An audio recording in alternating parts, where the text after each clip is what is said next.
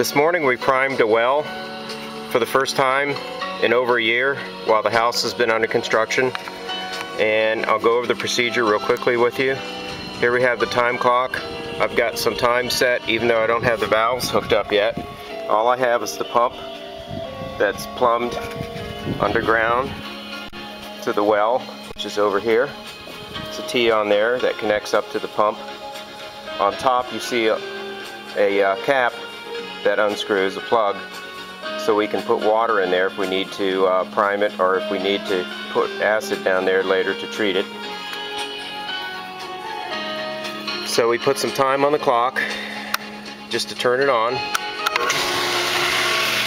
Pump's running. I've got a pipe sticking out temporarily just to channel the water off to the side, and this is the water we're getting now out of the well.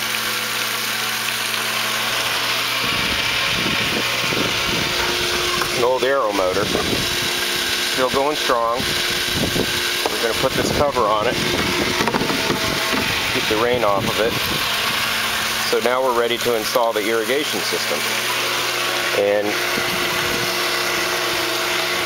turn that off. How we got to this point is when you plumb these pumps up, what you're supposed to do is put a T at the very top right here, and then a plug up on top that can be unscrewed. Okay, and this is your output line right here. This is going to go to your sprinkler system. This is the input again that comes from the well. Right about here we have a check valve whose purpose is to hold the water from the well all the way up to this point without letting it run back down every time the pump turns off, so that each time we turn the pump on, the distance it has to pull the water is only from here to here, which results in the water coming on right away. But when we initially primed the pump and got the well and pump system going this morning, what we did was we unscrewed this cap. I have this little device I put on the end of my hose that allows me to turn the water on and off. And it's got a little piece that fits down